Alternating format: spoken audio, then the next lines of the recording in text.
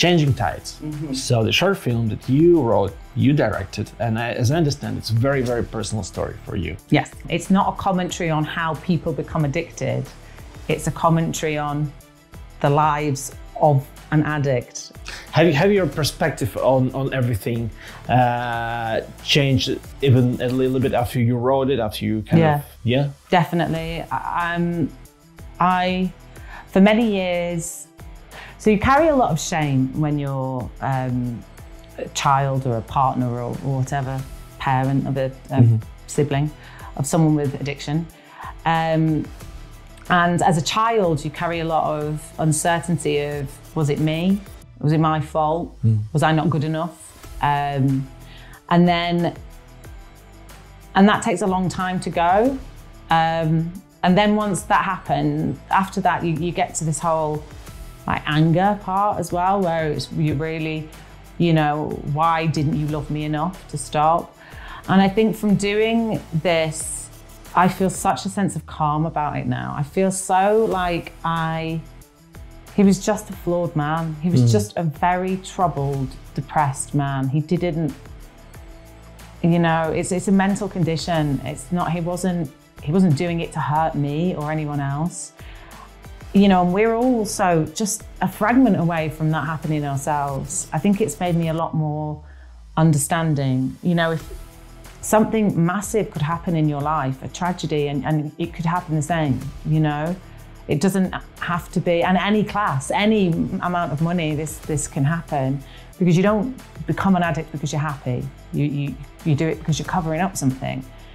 And then, and then once you have covered that up, then there's all this shame associated with what you've done to cover it up. To then stop, you've got to address all of that. So I think anyone who finds that strength is remarkable and admirable, but there is hope in that, and people can do it.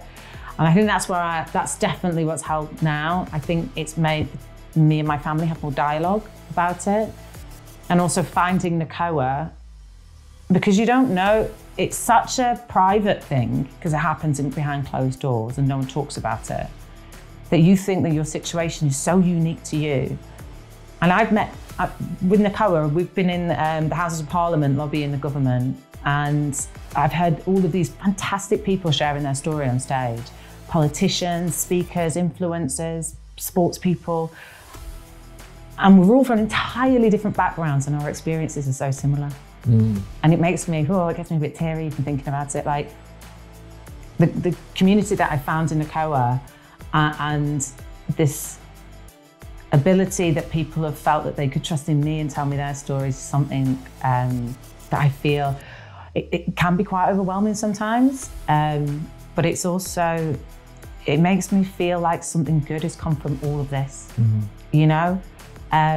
So yeah, so I'm really glad that I did it. I'm really glad that it doesn't just speak for me. Is there anything that you would want to say for people? First of all, maybe someone who's actually struggling with the addiction themselves, or to people who are close to someone, like, what would you say?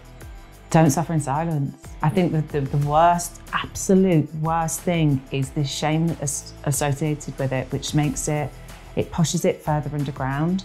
And when it's for both parties, and what that does is it makes both parties spiral. Like, I've definitely not been 100% good all the time, because, it makes you question yourself, your life, your worth.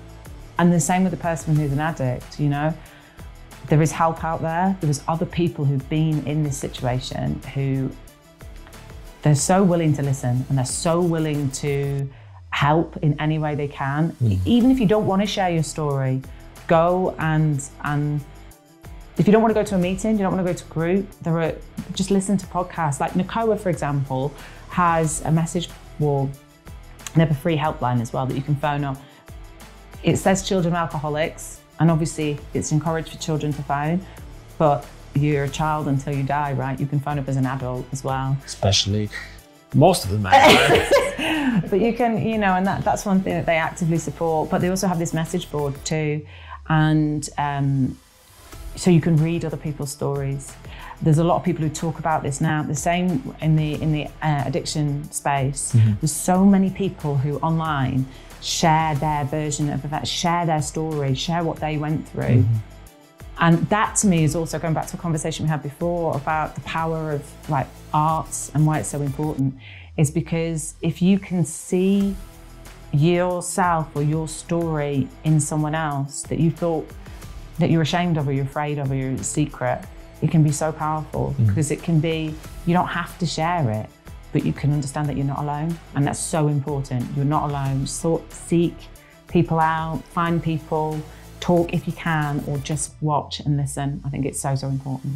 I'm guessing, well, I don't know, but I'm guessing it seems like for people who are suffering from addiction, very often one of the big problems is to understand that it's like actually a problem. Yeah. When to realize it's harmful and how to kind of come to this. Well, I think that's, I think it's when it's affecting others is when it's harmful. That's when it becomes harmful. There's, there is a difference to going out and drinking and having fun, and then going out and drinking and now not being able to go to work, not performing as well, forgetting your kid's birthday, not washing up, not cleaning. That's a different, they're two different worlds. And I think once it starts to slip into the neglect of oneself or of others, then that's when it starts to become a problem. But the thing is that you're the only person who can see that. You're the only person who can want to change. You can't have, and that's what's hard for the people around you, because the other people want you to change so much, but they cannot help you. They cannot. There's nothing that they can do. And so that's why the other people, there's other groups as well, like there's Al-Anon, which is, it's like the AA, but it's for the people that are the family of an alcoholic or the narcotic drugs. Because for them, they're always wanting the change, and they're seeing the person, it's like they become a shell of who they former were, but and you'll argue with them, you'll scream at them, you'll want validation, but they have to want the change. They have to want it. And I think, so that's the hardest point. If they don't, my dad never did. Some people don't, But then therefore, if we'd have known that there was other services for the rest of us, then that might have helped the rest of us. And I might never have taken all those years out of acting, who knows? But yeah, so I think it's, if you yourself thinks that there is a problem, then, you go and sought help. If you are affected by somebody else's problem, then you do that for you. You're doing it for you. And they can teach you ways of communicating and trying to, but you can never change anyone. That's the truth. It's true. For someone who suffered from minor addiction to nicotine, which is not the same, but I mean, and I started smoking when I was 30. Before 30, I never smoked before, and then I smoked, started smoking stupidly when I was 30, and I just quit this January. So 10 years I was smoking for 10 years, and then this January mostly because, I don't have money now for smoking, especially in the UK. It's extremely expensive. But again, I knew that I wanted to quit. Exactly. It wasn't at some point, because I tried to quit some time ago, and I even quit successfully for 7 months. Well done. Still successfully. Yeah. But I was my girlfriend, she was she didn't like me smoking. And I was but I still wanted, I was craving, for a cigarette for a long, long time. And then I started smoking again. But this time it feels very different because I just stopped because I didn't want to do it anymore. But that's the main thing. I think you have to want to. It has to be you. But you have to, again, we're talking about everything. It formulates in your brain for ages first. It's not just I'm going to stop. You can't do it that way. And that's also in the film, that's what it tries to show, because it's another side of the film that I want to expose that isn't really talked about. And it is when you're that far gone in alcoholism, you can't just stop. Yeah. And it's already a physical sickness. Yeah, because there's 5 stages of addiction, and when you're in the addicted stage, your body needs it. You cannot. So there's a point where he tries to stop, and then he has psychosis. And so that's another thing that, and that scene is actually almost verbatim what my dad said about me when I was in London.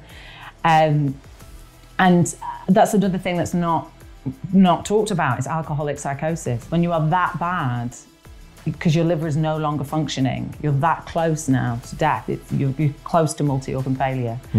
And that's something that I don't think I've ever seen it anywhere in film before. So it is also happy. There is also hope in the film as well. But I wanted to show the raw reality of the situation, you know, because it is stark when it gets that, like, don't get that bad, essentially, you know, if you can.